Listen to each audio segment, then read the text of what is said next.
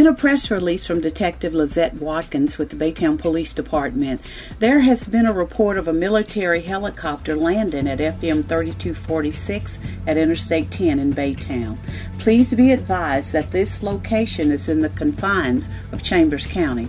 Baytown police officers were not dispatched to the incident, and therefore I do not have any additional information to provide. However, BaytownCops.com contacted Chambers County Sheriff's Department and learned this helicopter was experiencing some mechanical problems and had to make an emergency landing in Chambers County. The helicopter is now at the Baytown Airport on Barkerloo Road in Baytown. I talked to the Lieutenant Colonel with the Texas Army National Guard. This is what he had to say. Lieutenant Colonel Derek Harchuk, Texas Army National Guard. On Tuesday, we had one of our air crews made a precautionary landing outside of Cove, Texas, in a rice field. And today, we had a CH-47 come and do a sling log operation.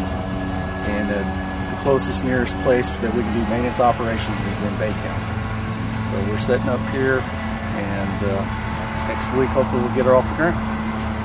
The aircraft is an AH-64 Delta longbow. Okay.